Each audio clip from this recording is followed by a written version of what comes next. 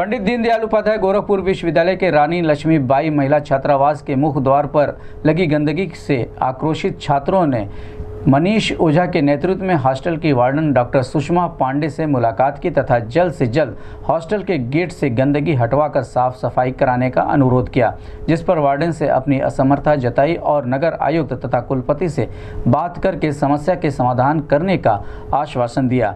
Gorakhpur news से बात करते हुए हॉस्टल की वार्डन सुषमा पांडे और छात्र मनीष ओझा ने बताया।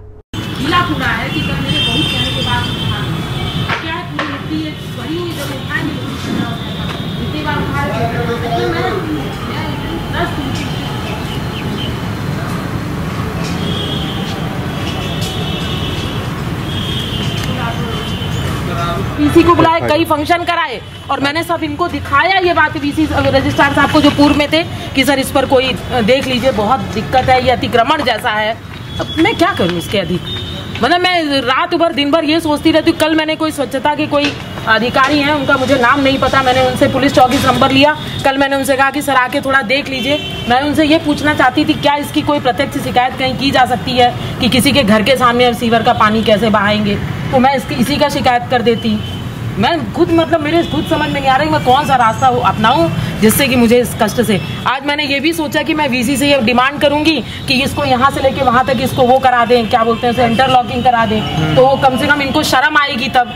ये भी मैंने सोचा कि मैं ये भी एक डिमांड रखूंगी, तो मैं चिट्ठी बनाई हुई है सवेरे से। मैं एकदम मतलब मैं क्या आपसे बताऊं, मतलब आज तो नहीं, ये सोचो आज आप इधर हटो, ये तो कल मैंने बोला है ना, तो इन्होंने कर्मचारियों को लगा के कूड़ा, ये जो कूड़ा वहाँ देख रहे हैं ये यहाँ पर था, ये इस जगह पे था, उसमें मत चलो, वो लैट्रिन का पानी है, वो इस जगह पे था। आप समझ रहे हैं ये स्थिति है। और इन लोगों को ना इस चीज का कोई शर्म है ना लिहाज है। मैं और क्या बोलूँ, आप ये बताइए कोई वार्डन बाहर थोड़े लड़ने जाएगा। हमारी एक अपनी मेरी गरिमा, एक लिमिट है। अब यहाँ पे कोई अतिक्रमण कर दे, कुछ वो कर ले, तो वो तो विश्वविद्यालय को देखना है ना, कौन क्या कर रहा है कौन नहीं कर रहा। अगर ये एक बार ये लोग अगर अपना बातचीत कर, मुझे ये नहीं पता है, जब भाई ऐसा है ये अभी तक छुट्टी हुई थी, मैं तो 2018 में आई तो कोई यहाँ पर कुछ नहीं था। अब धीरे धीरे देखिए सारे दीवार में से खिड़की फोड़ दिया, अब खिड़की फोड़ के उतना आप देख लीजिए पूरी सड़क पतली कर दी। अब वहाँ से जो मर्जी होता है वहाँ से ही लोग ला के फेंकते रहते हैं, और तो और सीवर का पानी, पूरा नल का पानी तक ही लोग बहा देते हैं। क्या मैं करूँ उसके लिए सिवाय बर्दाश्त करने के, और हमारे पास कोई विकल्प नहीं है। हम तो ये तक सोचे एक बार कि अगर विश्वविद्यालय कुछ नहीं कर सकता ना, तो यहाँ से एक वहां तक दीवार उठा दे, तो कम से कम दीवार से हम लोग आराम से सुरक्षित आए जाए, जिसको मरना बढ़ जाए इसमें।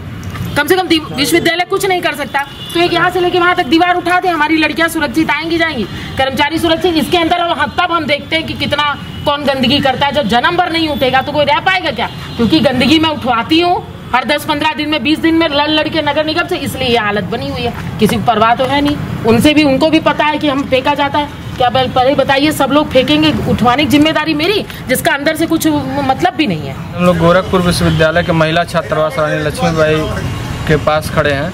यहाँ पे इतना भयंकर गंदगी और इतनी भयंकर बदबू आ रही है कि यहाँ पे जितनी हमारी बहनें छात्रावास में रहती हैं उन लोगों को आने जाने में बहुत दिक्कत हो रही है। यहाँ की वार्डन डॉक्टर सुषमा पांडे जी, जिससे भी अभी वार्ता हुई है इस विषय पर लेकर, और उन्होंने भी वीसी को चिट्ठी लिखा है, और हम नगर आयुक्त महोदय के पास भी जाएंगे इस मांग को लेकर के। क्या अभी तक कुछ कार्रवाई की है? ऐसा है कि मैं पूर्व में भी इस समस्या को लेकर के मैंने विश्वविद्यालय प्रशासन को भी लिखा था, और वीसी और मैं उनसे कुल सचिव को बुलाया भी था, मैंने स्वयं दिखाया भी था कि सर ये स्थिति है। प्रॉक्टर भी आए थे जो उस समय थे, लेकिन कोई उसका निदान नहीं मिला। स्थिति ये है कि मीराबाई का छात्रावास का पूरा कूड़ा, मीराबाई के मेस का पूरा कूड़ा, और बगल में ये त्रिपाठी जी हैं, इनके पूरे भवन का कूड़ा, इनके जो अतिक्रमण हुआ उसके पूरे सारे लोगों का कूड़ा, उसके साथ कच्चा सीवर का पूरा पानी हमारे छात्रावास के रोड पर बहता है। और हम लोग की ये मजबूरी है कि हम लोग इसी परिवेश में रोज आने जाने और इसका बदबू सूंघने के लिए मतलब मजबूर है।